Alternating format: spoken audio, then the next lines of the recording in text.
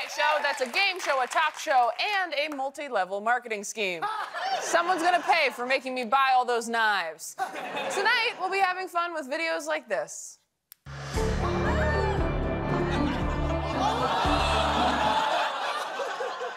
Yeah, there's nothing scarier than a child with a full can of paint. I doubled my birth control after I saw that. Now let's meet tonight's panelists. She's a stand-up actor and writer. You can catch her on her Big They Energy tour. It's Irene Tu! I'm from San Francisco, and just like the 49ers, I'm ready to lose on national television. She's an actress and comedian you can see in Bad Monkey and a writer for season 2 of Shrinking. It's Nicole Black. I just want to thank you so much for being so inclusive to have me here on Fat Tuesday. And she's an actress and improviser you can listen to on her podcast, Freedom and Newcomers. It's Lauren Lapkus. I'm not sure what to say. I'm so happy to be here, and the Earth is flat. After Midnight starts now.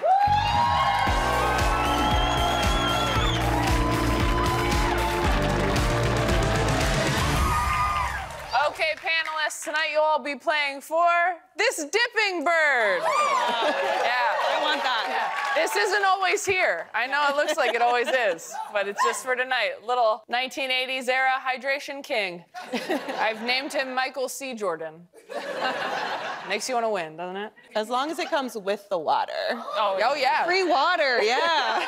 This water's been sitting here for 8 hours and it can be all yours. So let's start with the stories people are talking about today. Panelists, buzz in with your jokes, and if you hear this noise, you get 100 points. Here's what's going down in the group chat.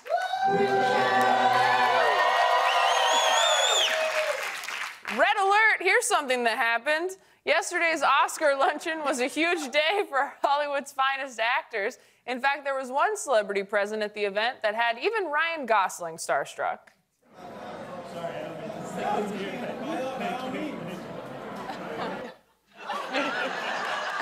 That's right, this border collie named Messi from the Oscar-nominated Anatomy of a Fall was leading the press tour for his film and absolutely left no crumbs. Literally, he licked the crumbs off the ground. So comedian's Messi is clearly a star, so deliver an iconic movie line like a dog would. Irene. I'm gonna make him a dump he can't refuse to pick up. Nicole. All my life I've had to bark. Lauren. Do I make you barky, baby?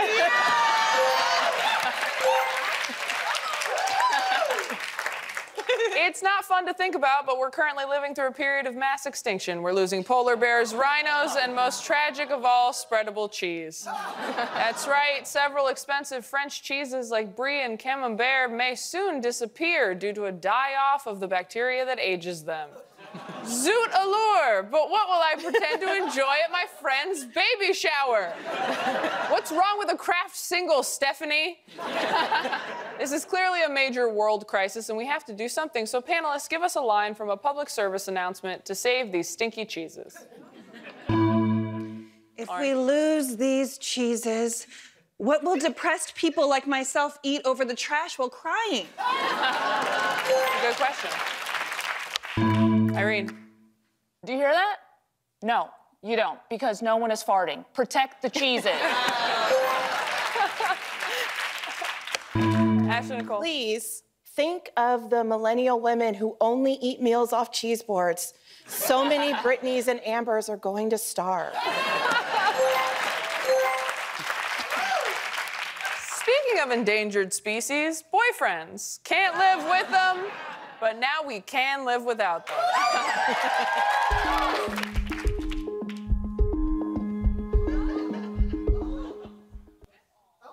Oh. Everyone was so excited we could live without men. Yeah. They almost missed the video. Women in China fed up with disappointing IRL romantic partners are turning to AI boyfriends. According to one woman, He knows how to talk to women better than a real man. He comforts me when I have period pain. That's sweet. That's nice. It's true. My exes could never. They always banished me to the red tent. This sounds both dystopian and appealing. So, comedians, what else do these AI boyfriends have that real guys don't? Irene. I don't know. Just date a woman. The real answer. The real answer. Ashley Nicole. He really listens because he's stealing your ideas and using them to make other products. But he's an entrepreneur. Lauren. I don't know, AI can make anything. It could have a nice car, a good family, great friends with weird fingers. Well, now that I'm thinking about the finger number, I'm actually on board now. A lot of extra fingers on those AI. Tea time, that's right. Brits are in the news as singer and part-time Beetlejuice impersonator Rod Stewart has called out singer and part-time Little Orphan Annie impersonator Ed Sheeran in an interview with The Times, calling him old ginger bollocks. Wow, Rod, harsh. Calling someone ginger bollocks is one thing, but old? Too far. Panelists, in your best accent, please give us a barely comprehensible, made-up British insult. Lauren. You're a Dutch cobbler with 2 boots for a bumble cooks, isn't it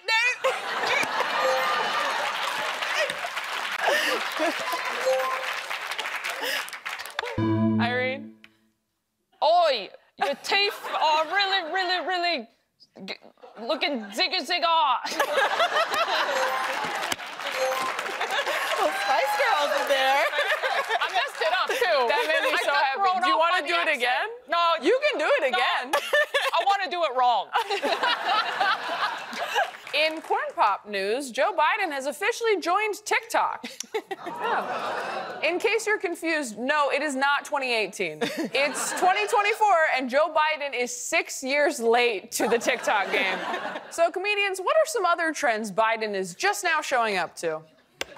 Ashley Nicole. He just recorded his ice bucket challenge, and he's passing it on to Rebecca Black. Irene. He just ate his first Tide Pod. And is somehow still alive. Yep. Lauren. He just got a mustache tattoo on his finger. A classic. It's really cool. Such a classic. Irene is in the lead with 800 points.